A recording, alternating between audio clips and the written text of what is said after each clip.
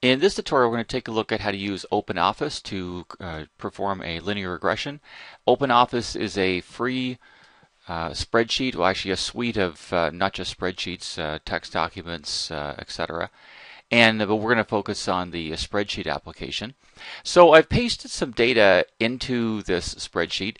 These are actually the heights and weights of the Toronto Maple Leaf players in the 2008-2009, beginning of the 2008-2009 season. So let's start with drawing a scatter plot first. So I'm just going to highlight the data. And so once I've highlighted it, I will go to, and this is the chart symbol here. Now when you click on it, you'll get this bar graph. And that's not what we want. You actually get an option of, well, a column graph, a bar graph, pie graph. I want the XY scatter plot.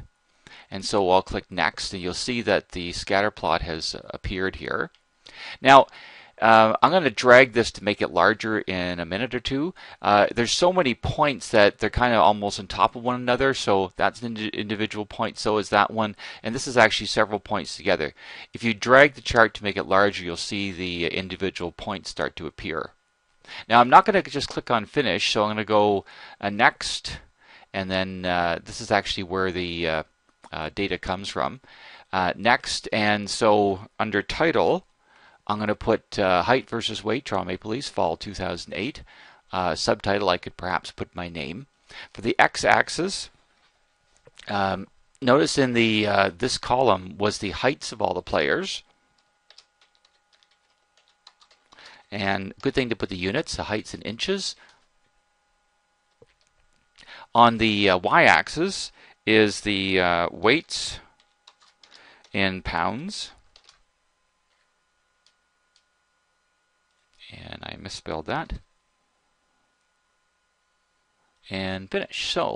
So again, if you have a lot of points like I do here, see if you drag this to make it larger, you'll start to see the individual points appear. So that's as large as I'm going to make it. Now, in order to do the linear regression, you have to have the actual chart that you're going to draw the line and find the equation highlighted. Now, if you just click on it once, it's actually not highlighted because when I go to Insert here, I should get an option to perform a linear regression. So you actually have to double click on it. And so notice it has this gray border around it. Now when I go to Insert, I have a trend line option. So if I click on trend lines, and I can do none like the graph is right now.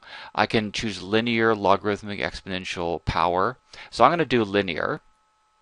And I have to check off this to show the equation. And if I want the coefficient of determination, that's the r-squared value, I'll check that one off as well. So click on OK. So here's my function value. F of x, which is the weight, is 5.200, etc. X minus 177.77. And so that's the line of best fit for this data, and there's the r-squared value. Notice that the data is actually pretty spread out. This isn't a really good fit because the data isn't following a nice tight line, and you can see that because the r-squared value isn't very large. It's 0.465. It's not very close to 1 at all. But the purpose of this video is to show how to use OpenOffice to create do a linear regression. Actually, I'm just going to delete that. It'll actually spread the chart a little bit better. So that's how you can use OpenOffice to perform a linear regression. And that's the end of the video.